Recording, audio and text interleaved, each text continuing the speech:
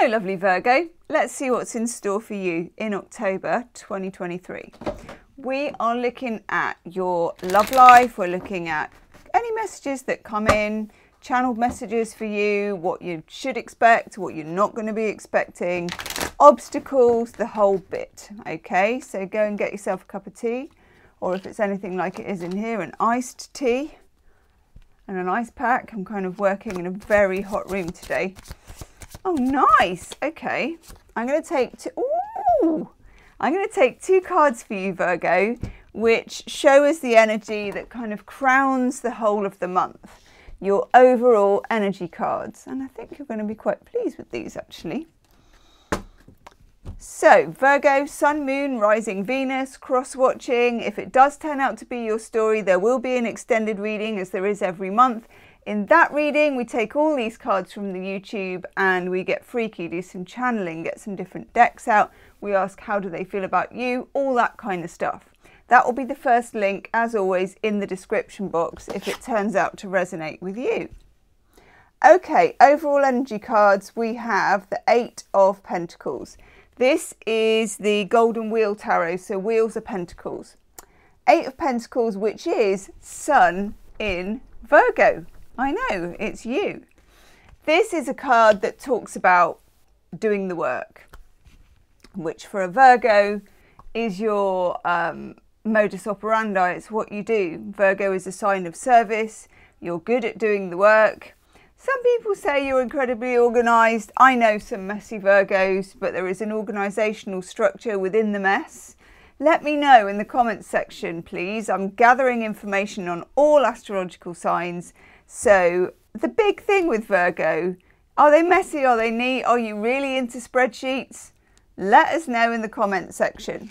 Now, dun dun dun, you also get the Ace of Cups. Wowzers, gorgeous energy. Now, who did I do that got the Ace of Cups? I don't know, it might be Scorpio, not sure. Ended up as the thumbnail anyway, so have a look. Now then, Ace of Cups, of course, the cup of love. Very, very nice. We've got two fish swimming in different directions around this cup. Now, for me, this signifies when you flip to your Pisces side. So I think we talked about this briefly before. Obviously, your opposite sign is Pisces. So there is an ability in you to flip into your Pisces mode. And Pisces do the same. I'm a Pisces, and we can very much flip into our more organised state of Virgo. So you could also be involved with a water sign, Pisces, Cancer, Scorpio. Or this could be new love coming in, or renewal of an old bond. Either way, the Ace of Cups is a card to be revered and celebrated. It's love, it's self-love, it's pure love, it's innocence. It may be working at something you love. It could be a dream job. I'm going to take my shoes off. Let's do this. I'm taking my shoes off. You take your shoes off. We're all taking our shoes off. Oh, that's better, actually. Woof. Okay, so yeah, could be a dream career, dream job, starting of a business, new relationship, the whole bit. Let's look first at career, then I'm going to look at your love life. Whoa! So career is juicy. Yes, totally get this. The Eight of Pentacles as a card always has somebody doing the job. Okay, so they start making the pentacles, they're hammering the pentacles out. The next day they turn up, they've hung them up here, they go back, they're hanging the pentacles out. This is the way that it goes with the Eight of Pentacles. It's, what do the Buddhists call it? Chop wood, draw water, and then rinse and repeat, you know? Some people, if you get this card coming up and we're looking at career, it can mean that you're sort of done with a particularly repetitive or just not enjoyable job. And for career, I get the Eight of Cups. Notice in this a few things. One, there are 8 cups at the beginning of the card. They're right at the front. 2, someone is distancing themselves, walking away from them. And 3, we have an eclipse in the sky. Now then, again, this is a Pisces card. So it's Saturn in Pisces. Saturn is the rather strict taskmaster ruler of Capricorn. Okay, so think of it as like an old head teacher at school. Don't do this, don't walk in the hallways, don't cause a fuss, all those things. Pisces, which is you when you flip into your more emotional side, actually, because you Virgos are quite a bunch of softies, I know. Pisces is like Saturn going to Pisces. Why are you letting them walk on you like this? Why are you in a job that you don't want? Why are you doing something that is not your dream? This is not fulfilling you. You are not feeling happy with this. You are not living an authentic life, Virgo, is the message that I'm getting here. Now, of course, we're going to look at your love life and it could bleed into other areas, as often it does. You know, it's from one area to another area to another area. But here with this 8 of Cups, somebody is just deciding to distance themselves, to walk away, that they're done with this, completely done with this. 8 of Cups is a card of exit, walking away, had enough. In some way, you will be doing this in your life. Okay, I'm just going to close the window actually. God, I thought it felt unreasonably drafty in here. Don't want the whole street hearing the tarot reading. Okay. 8 of Cups is the turning point. I feel like we've got 2 eclipses in October. One's on the 14th, one is on the 28th, and I feel like there are turning points and you will be making them. Interesting. Now, what do you get with it? The Star.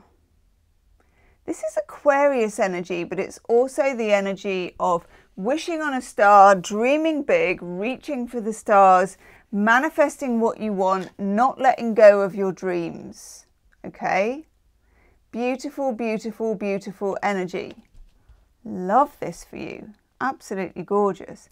So with this Star card, this is you just literally going back to the drawing board of who you really are and what you really want and what your talents truly are and what you can really do and what makes you happy, what switches you on, what makes you want to do more of it rather than get that horrible feeling on a Sunday night or maybe even a Sunday morning or afternoon that soon I'll be going back to work and I just can't stand it.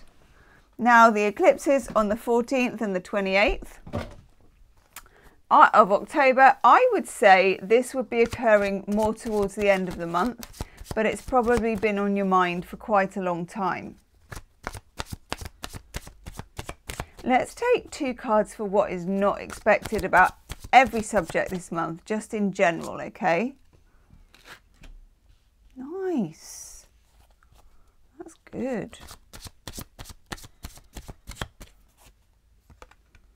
Oh, wow! I love your reading, Virgo. Let's have a look at the cards. They're worth looking at.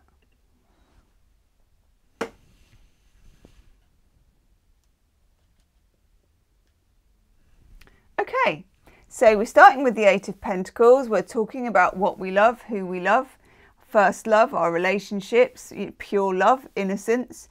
And then we have the 8 of Cups, walking away from something when it comes to career and our life path, and also reaching for something else that is very much something you really want from a soul point of view. You know, you're not doing it because you think it might be a good stopgap or anything like that. It's a soul thing. You're like, I need this. I need this in my life. And then we're looking at what's coming in that's unexpected. What do we not know about? And we get a whole load of fire over here. We get the Knight of Wands. This could be a person. It could be a relationship. It could be somebody or a job opportunity that is much more animated than the one you had before. Knight of Wands is interesting. They're desirable. They're the one who's coming along with all of the kind of the red hair and the orange clothes and the fancy horse and the zippity-doo-dah and the charisma. And here they are, unexpectedly coming into your life. So this can be new love, it can be an ignition of passion into a relationship, but also riding straight into the sun, no less. The sun is good luck, radiance, happiness. It's all good. This is all good. Don't be afraid. For example, if you're looking around for a job, don't be afraid to be sticking your hat in the ring for things that you'd normally say, oh gosh, I'm not really qualified for that. Or I don't, I think they'd be looking for someone different. No, not this month.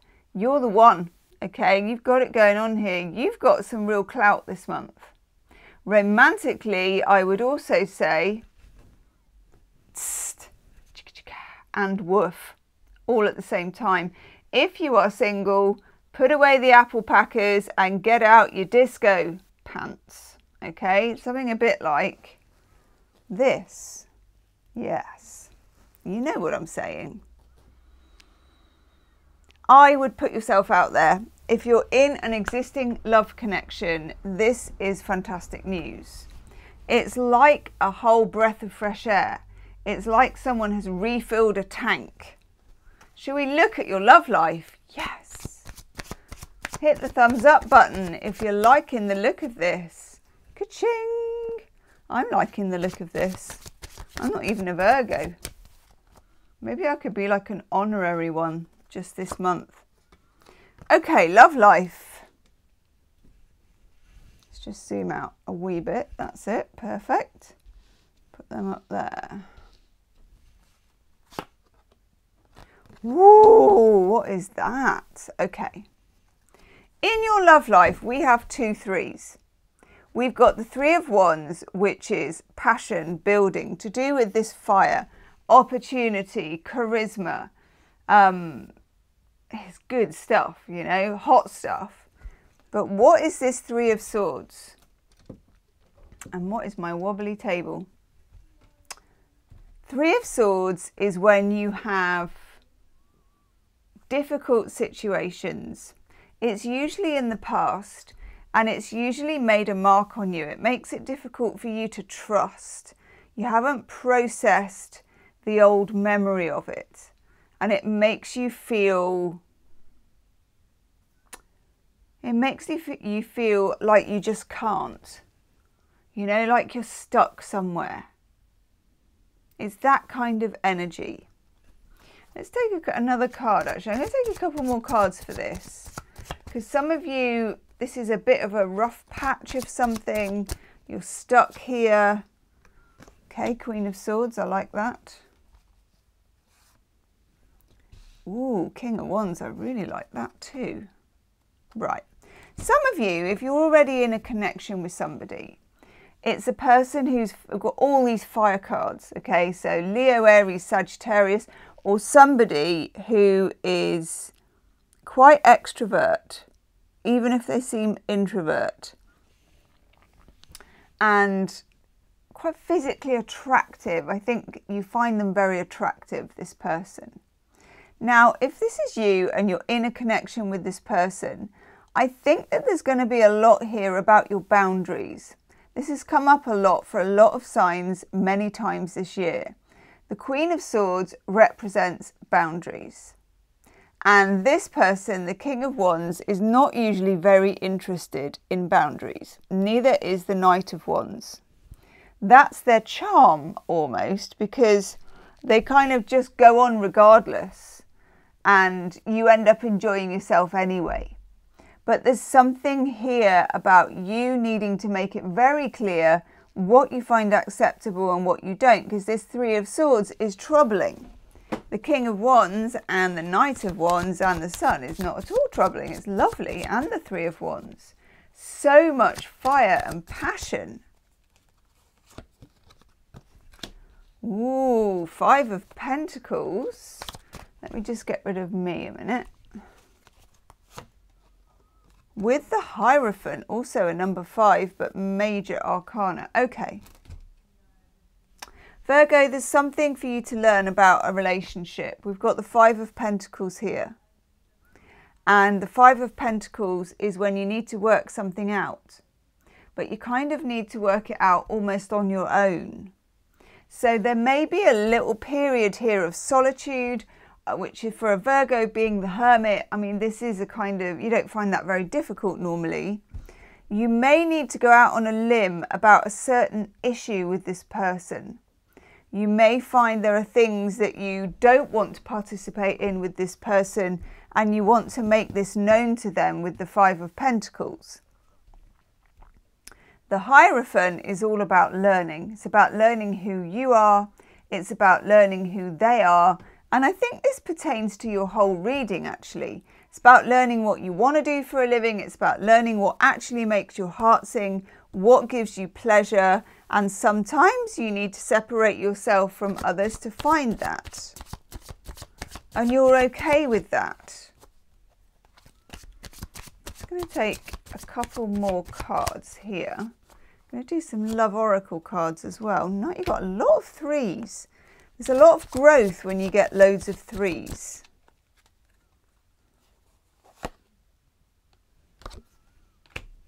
Okay. You need to be asking yourself in a love relationship, is this person on side? If we look at this, we've got the Three of Pentacles. This is about working together. It's about cooperation, creating something together, being practical, showing up, doing the work, being there. And this card, the Seven of Cups, is about being romantic, having loads of choices, future that is filled with possibility with this person, but you're not sure which cup you can choose. And you're not even sure if you choose a cup, if it's actually real. And this is something that might be coming up in all the areas of your life. Okay? What is real? What is fanciful or just not sustainable? Get the Page of Swords.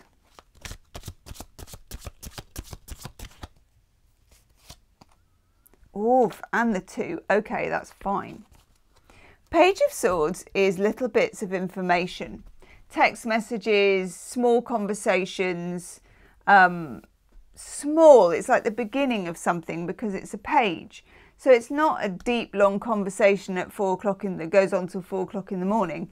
It's more a short text, a snippet, somebody starting a conversation, somebody starting out.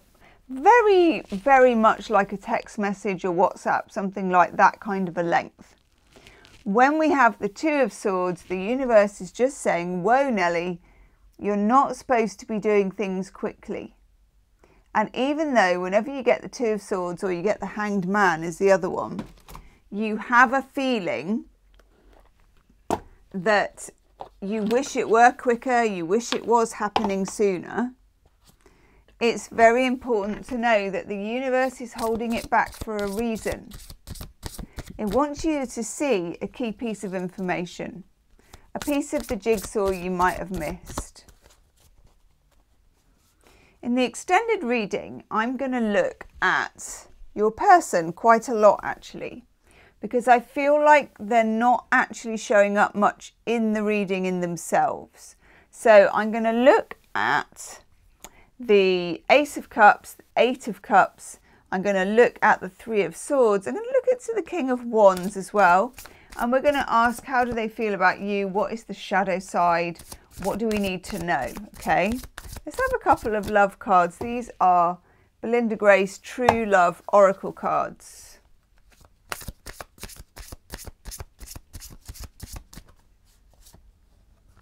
This one has come up so many times this month.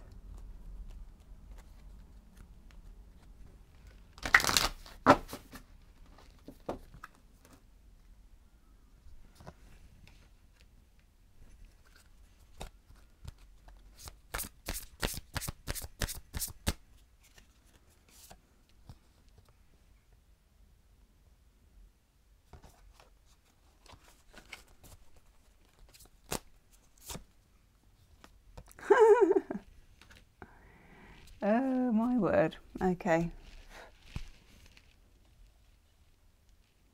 Right. This is about finding inner peace and your own authenticity as a person.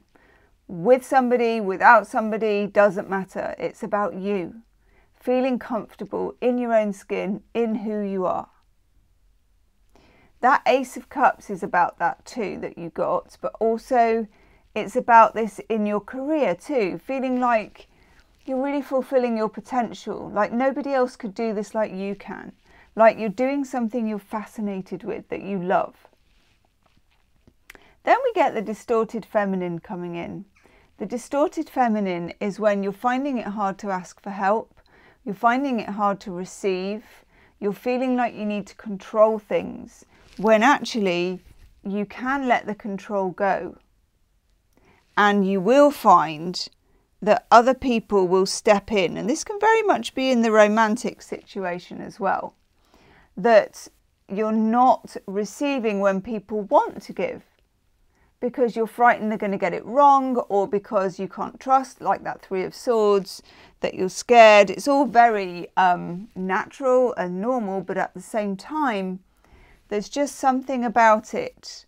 Somebody wants to be able to give to you, whether it's at work, whether it's in love, and it's for you to be able to receive and blossom within that gift.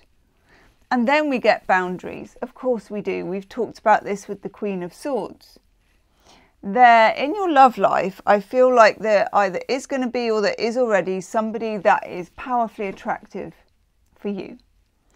And this may cause you to abandon yourself at points in time.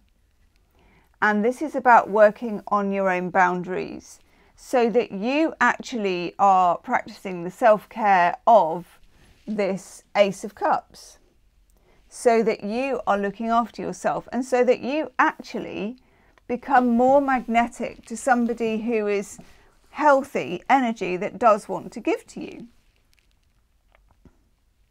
This month is a turning point for you, Virgo, and it's subtle.